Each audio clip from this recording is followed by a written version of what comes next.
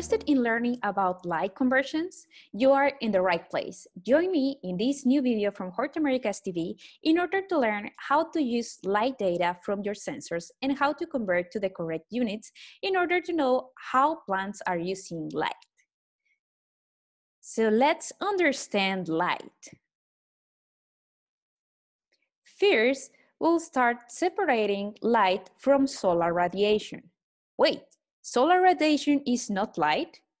Well, yes, it is, but includes more than light. Solar radiation covers a range from 300 to 1,500 nanometers. It can be even a little bit more, but atmosphere blocks apart. Not all solar radiation is light. Solar radiation is measured in terms of energy. We commonly use units like joules per square meter per second or watts per square meter. These measurements include not only light, but also heat and UV radiation. Just 45 to 50% of solar radiation represents light. So let's make a summary. Solar radiation includes more than light. 40% to 50% of solar radiation is light. The rest is UV light and heat. To measure solar radiation, we use energy units. These can be joules per square meter per second or watts per square meter. Light includes all the wavelengths that are visible to human eye, being this about half of the total solar radiation, which can also be called global radiation. When trying to understand how plants use light, we need to use a specific unit that can tell us the amount of light plants use to work. This portion of light goes from 400 to 700 nanometers, and we call this PAR. Photosynthetic active radiation. To measure PAR, we use ppfd, photosynthetic photon flux, and the unit is micromoles per square meter per second. This unit speaks about photons of light. But how can we measure PAR? There are specific sensors that can measure PAR. We call these quantum sensors. In Hort Americas, we can offer multiple options of light sensors from Apogee. When trying to know ppfd inside of the greenhouse, we have some problems. PAR sensors are not as common as radiation sensors, which are usually included in meteorological weather stations in greenhouses. So let's learn what to do in a typical situation in greenhouse production. Most of the time, we have the following scenario. Meteorological stations are generally outside of the greenhouse. So most of the time, radiation data will be from outside the greenhouse, not inside. And also, most of the time, the units used to measure radiation are energy units. So then we have two problems in here. First, we need to know light inside the greenhouse, not outside. Secondly, we want to know ppfd, not watts per square meter or joules. We need ppfd to know if our plant is getting enough light. This can help you to take smart decisions like considering supplemental lighting, or if you have more of the light that is required, then you can also consider the use of shade clouds. We need then to get to work and calculate PAR inside our greenhouse. First, let's calculate light inside the greenhouse. Remember, most sensors will provide solar radiation in watts per square meter or joules.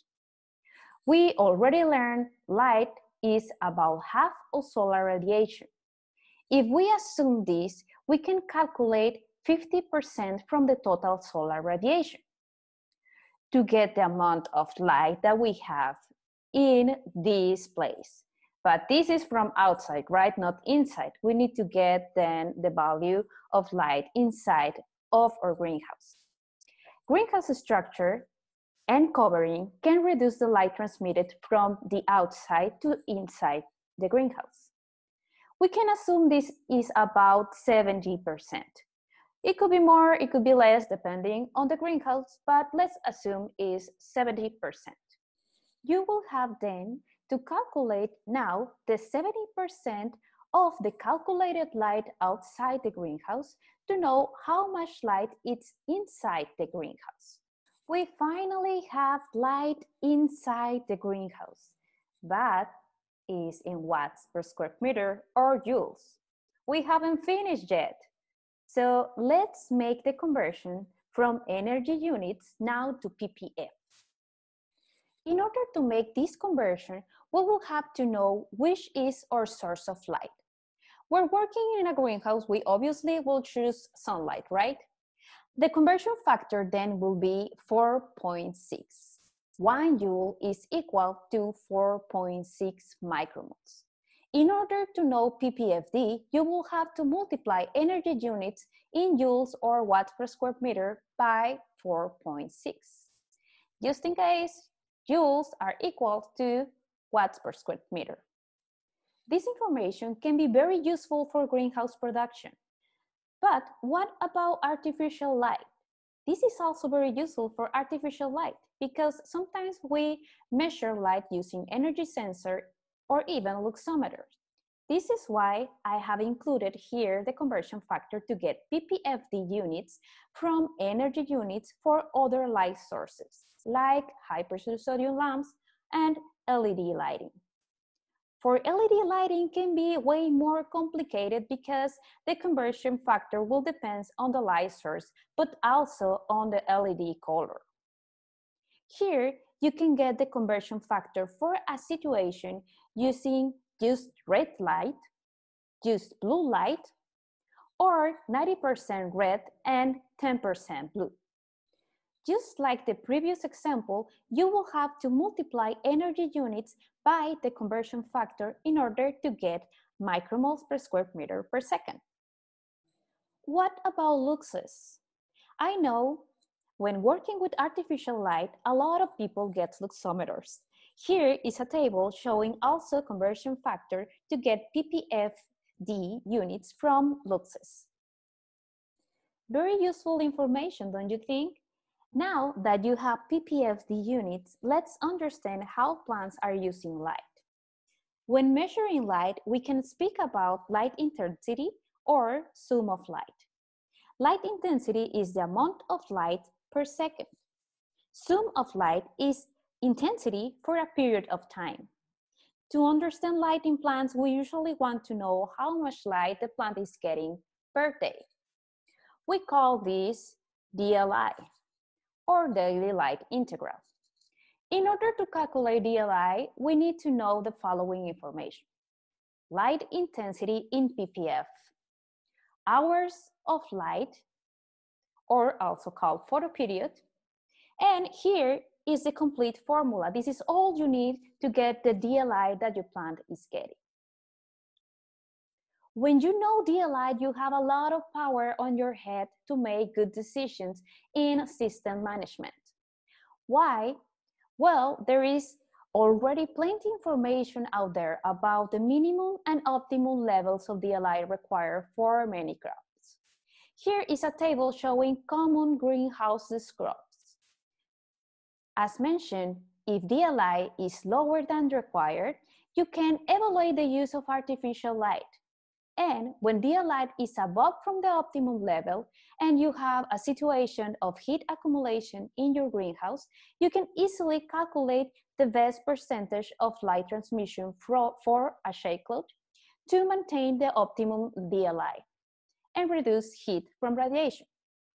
In the case of artificial lighting, all this information is crucial in order to know things like the number of lamps required, the photo period required to provide the best lighting conditions. So it's really important to manage this information if you're working with artificial light. Wow, that was a lot of information, right? Sometimes it's hard to get the correct information about light management.